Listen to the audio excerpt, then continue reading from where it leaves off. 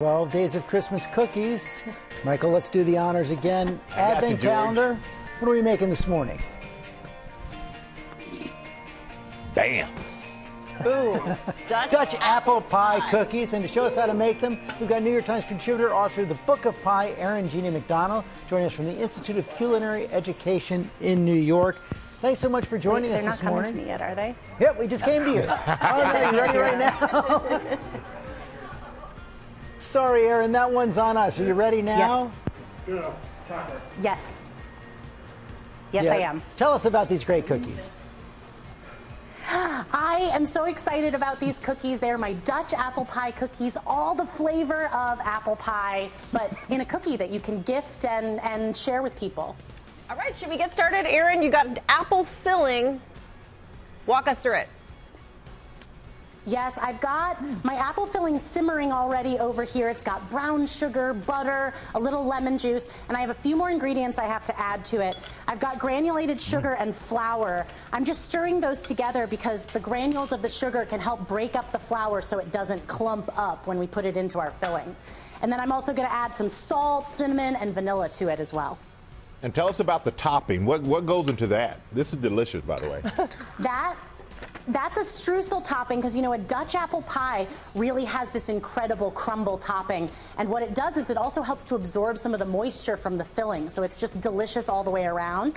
When the filling's done, it sort of looks like this, all nice and globbed up. And the streusel has flour, oats, brown sugar, we've got a little salt, a little bit of cinnamon, and then of course my favorite ingredient of all, butter. And we add a good amount of that in there and get it until it's all crumbled up and nice and streusely for a great topping for our cookies. I love this foundation. It's something between a pancake and a pastry. Tell us about it. Yes, so what I like to do for this particular one is I like to use puff pastry. But when you use puff pastry, you have to be careful because it likes to puff up. So we want to make sure that for being a cookie that we've got it nice and flat. So what we're going to do actually is we're going to dock it with our little fork here. So docking just means poking holes in it. It allows steam to escape from the pastry.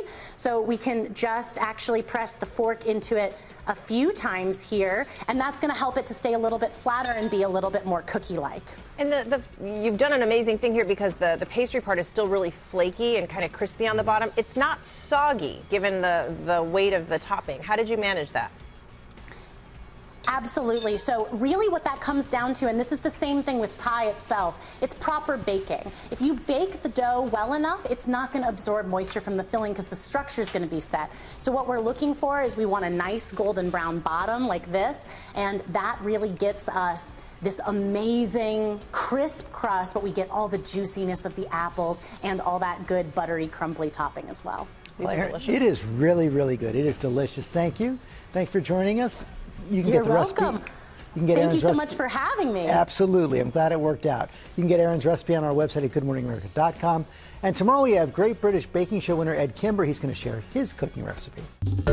Well, hey there, GMA fans. Robin Roberts here. Thanks for checking out our YouTube channel. Lots of great stuff here. So go on, click the subscribe button right over here to get more of awesome videos and content from GMA every day, anytime. We thank you for watching, and we'll see you in the morning on GMA.